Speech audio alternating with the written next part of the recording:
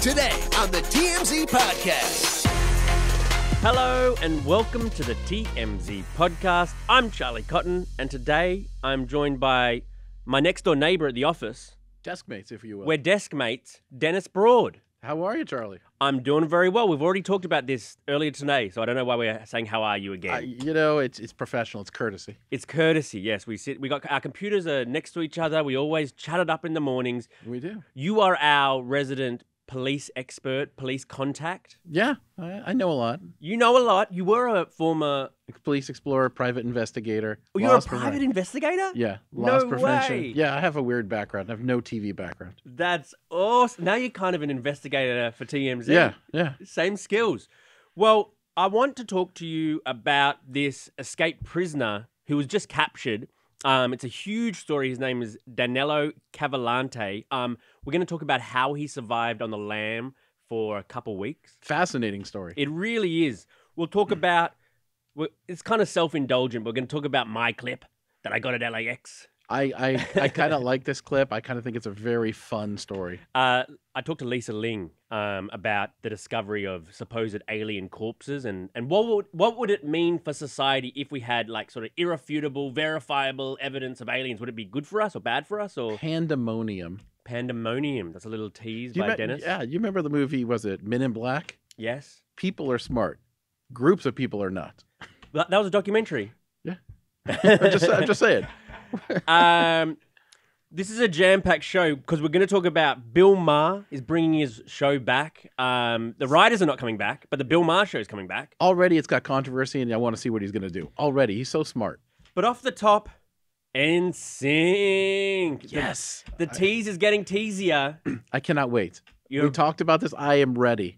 You're a big NSYNC fan? Okay. As you know, there have been posters up around town with QR codes leading you to a website teasing the fact that NSYNC are potentially getting back together. Well, at least they're going to have a song on this new Trolls movie. Oh, are you kidding? At the MTV Awards, this is all people talked about, and are they going to get back together? Are they going to be there? All of them going to be there. Is JT going to be there? So anything with them is just going to be huge. Well, I mean, they told us, and I don't know if I believe this, but they did tell us NSYNC they've got no plans for an album. They've got no plans for a tour, but I can sense that due to the excitement of the masses, we have changed our minds and we're coming back by popular demand. I hear something else. I hear cha-ching, cha-ching. Yes. That's what I hear. Well, they have just teased this new song now because the Trolls trailer has come out and the end of the trailer has this song, Better Days. How about we hear some of that trailer now? I wish you'd stop talking so we could get to it. Just let me take you to a better place. I'm gonna make you kiss the sky. Is there more? Not yet, but I'm sure there will be. It sounds just like NSYNC. There's no changes. There's no update to it. It sounds just like if you went on one of their old CDs. Doesn't it? It's only Justin Timberlake singing. So in that fact, yes, it does sound like NSYNC. There's nothing fresh about it to me. Yeah, I mean, clearly we're not the biggest NSYNC fans in a worldwide audience. But I mean, listen, I could get it. I understand. If Garth Brooks came out with a new song, I'd be kind of like, I want to hear it. You're a Garth Brooks guy? I'm a Jewish country guy. What can I say? So they're gonna, appear in this Trolls Band Together movie that's coming out at the end of the month. The song is coming out at the end of the month, but the movie's coming out mid next month. Now, do you think it's going to be like the Swifties? Are they going to have to buy tickets just to see the end for this song? Are NSYNC fans that rabid? They are pretty ridiculous. Are they? I mean, the Taylor Swift fans are ridiculous. But they're like ridiculous to a whole new level. Oh, no, but I mean, the NSYNC and the New Kids on the Block, I mean, those were, back when I was young, I mean, those were in, and I still wasn't into that stuff. New Kids on the Block were like that big? They were that big. I mean, they were, but I mean, it's just like, I'm not going to see it.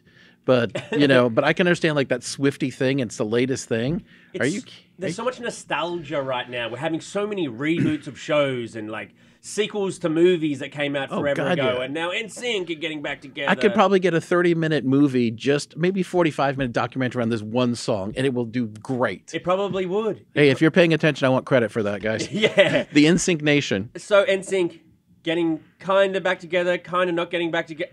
I just think all of this is just leading down the road of a new tour, a new album. Like, even though they say it's not going to happen, I'm not believing that, to be honest. I think that they'll come Look back. at you and I are talking about this, 5 minutes, and neither of us really are big NSYNC fans. Like, that's how big it is. And imagine what the rest of the world is thinking. True. You know, it's True. It's all we're talking about. True. Can't wait. Why do they have that asterisk at the start of their NSYNC? I never got that. Why is there an asterisk then it says NSYNC? Do you know the answer to that? Maybe because it's bad music. I don't know. Oh, wow. Okay. Listen with caution. yeah, that's right. Down the bottom it says listen with caution. I don't know. Okay. On to our next story. Bill Maher, his show Real Time with Bill Maher.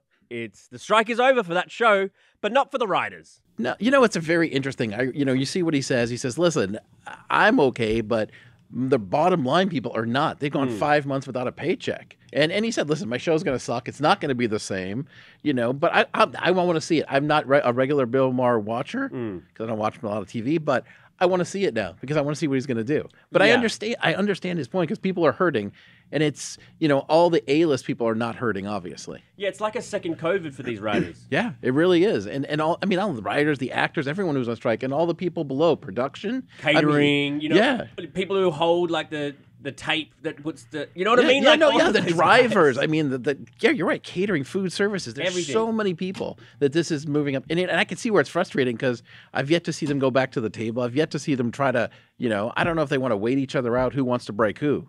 Well, exactly. Well, I mean, I think that, Drew Barrymore came first. Bill Maher now also is coming back. Is this just going to be a wave, a trend of different shows coming back, without writers? I don't know. It's interesting. I mean, I want to see the big ones. Is Jimmy Kimmel coming back? Or all those guys are doing podcasts now.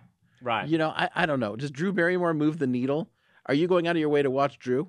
Me? No. No, me either. I mean, I don't know that Drew's going to move the needle either way. But I mean, imagine if, and there's a possibility that these shows are nearly as good or just as good as they were before. And in that case, It could backfire on the writers. why even bring them back? Yeah. Although, look, isn't The View? I believe The View is still going every day, and they don't have their writers. Right. I mean, it can be done. Is it going to be? I mean, it'll be good for the first couple shows to watch. I might even tune into the Drew show just to see what it's about. but I just think it's a very dangerous time for writers. And the Writers Guild knows it because they're going to be protesting out of Drew Barrymore. They're going to be protesting outside Bill Maher. So they don't like it. But these two, Bill Maher and Drew Barrymore, they are conforming to whatever the rules are. Like, we're not using the writers. We're not doing Right. this. We're like, abiding by all the terms.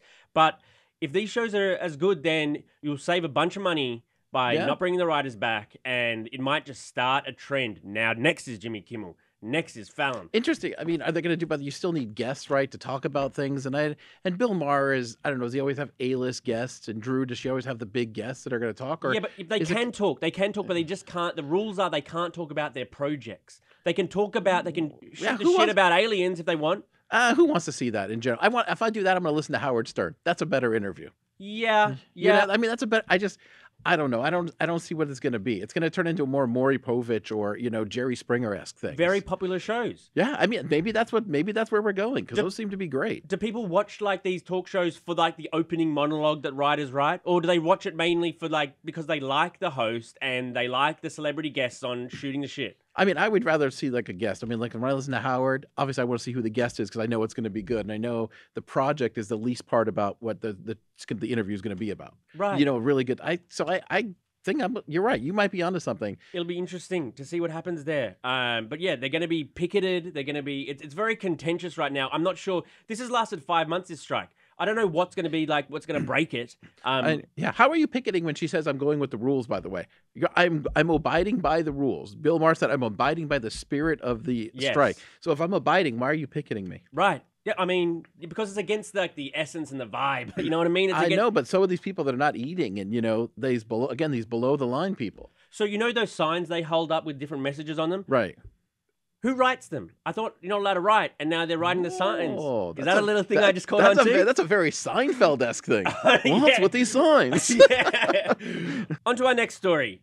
How did this captured fugitive, Danelo Cavalcante, how did he survive on the lam for a couple weeks? We have the answers. The answer's watermelon. Watermelon and hiding your poop. I Right. mean, it's fascinating. He said he was going at nighttime, hiding under brush, and they found him. I think it was a DEA helicopter, with heat sensing. And Oh, is that how they found? I thought it was dogs. no dogs? I think they found him, and dogs led him to the track. Uh-huh. It's very interesting. I mean, he broke into a house. He stole a gun. He stole a car. Yeah, he stole a car. He got who knows? He's got a Philadelphia Eagle sweatshirt. Oh, does which he? is, listen, they have an interesting reputation. I think they threw snowballs at Santa. So again, as a fugitive, not that surprising. Did you see his escape from prison the other day? Yeah, that crab walk was. I mean, that's parkour. Is kids parkour is going to teach you something. Really? Yeah. If you think you might get in trouble with the law sometime, learn parkour now, because this guy scales out of the prison like nothing you've ever seen, and suddenly he's gone. Yeah, I'm telling you, if I was MacGyver, I would make a new show, MacGyver meets parkour.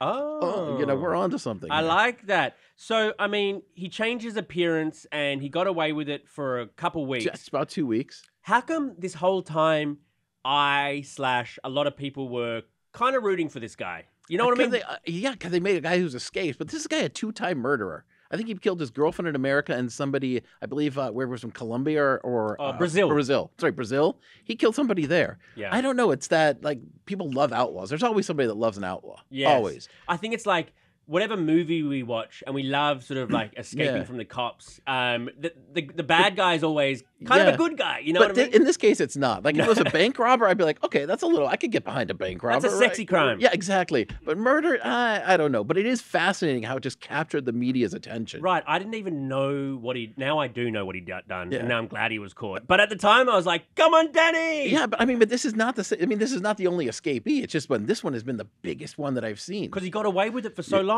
Well, how long did El Chapo escape? How many prisons did he escape? And he was on the run multiple times. Were you rooting for him? No.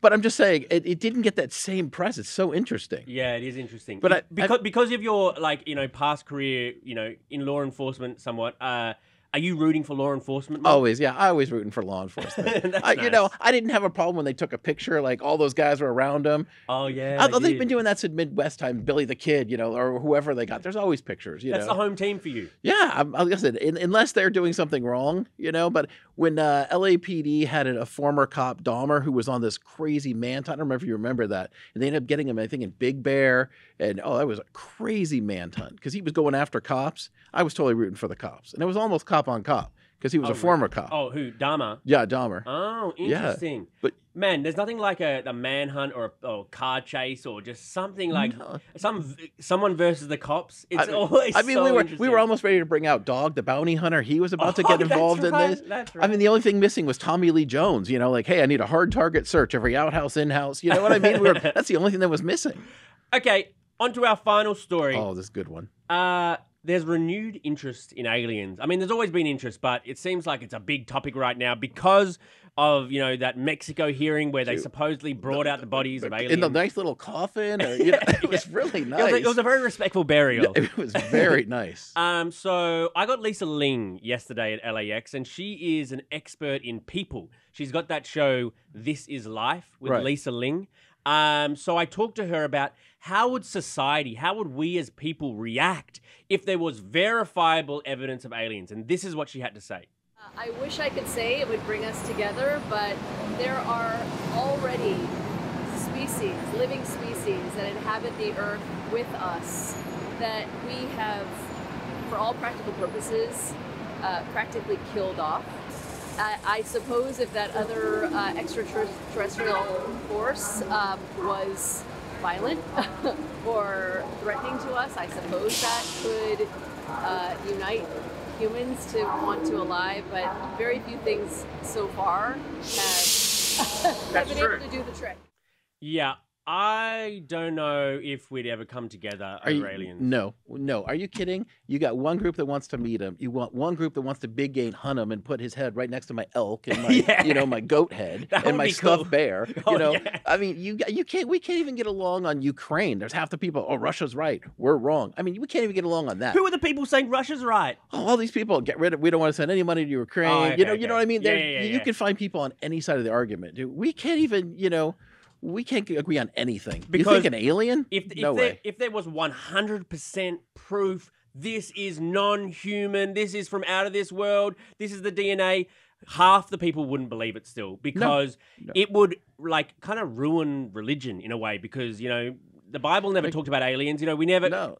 God created us in His image. So if there's aliens out there, it kind of dispels a lot of the. So anyone who like. I will say Scientology would get a big push out of Yes. this. If there was, I'm just saying, you know, that's They a would. thesan or What's their thing?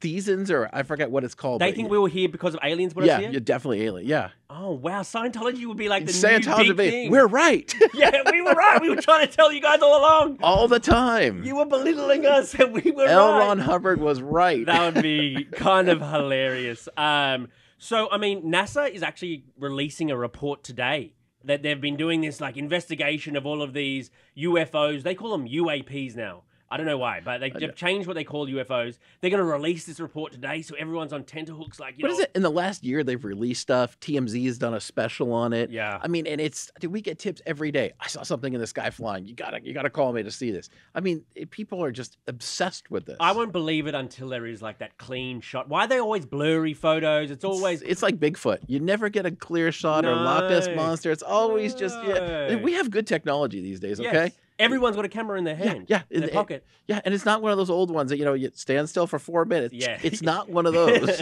I know. So, I mean, I don't know if I believe that it's happened yet. Aliens have happened coming to Earth yet. It's interesting that Lisa said that, you know, it wouldn't help us as humanity if we found aliens, because I talked to Neil deGrasse Tyson the other day, and he said it would be the greatest uniting force. So these are two of America's favorite nerds. Again, I think we're just the two sides. I think we got to side. We better kill them right away and study them, or we should be friends and see what we can get. But no, they're not going to agree. Again, we can't agree on anything these days. So if aliens did come down here and they wanted like a...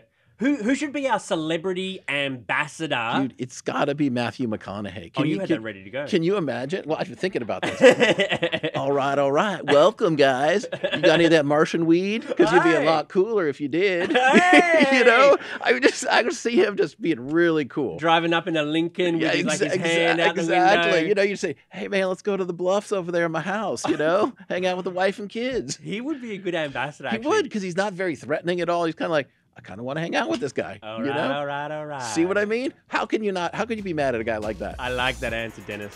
Thank you very much for joining me, mate. My pleasure. Thanks for having me. I'll see you back over at our desk in About 2 seconds. 12 seconds, yeah. Okay, so see you there, Dennis. And we'll speak to you guys tomorrow. Thank you very much for joining us. Bye.